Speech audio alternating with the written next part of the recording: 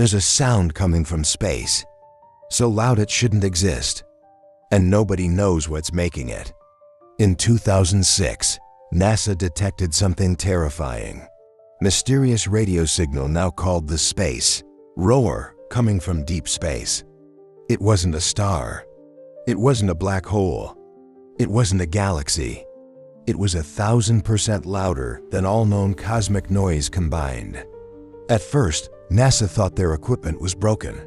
They checked everything, twice, but the signal was real, a constant, powerful roar coming from a region where nothing should be loud at all. And the strangest part? The source is completely invisible. No object, no explosion, no movement, nothing. Scientists still can't explain it. No theory fits. No model works. Something out there is screaming into the universe.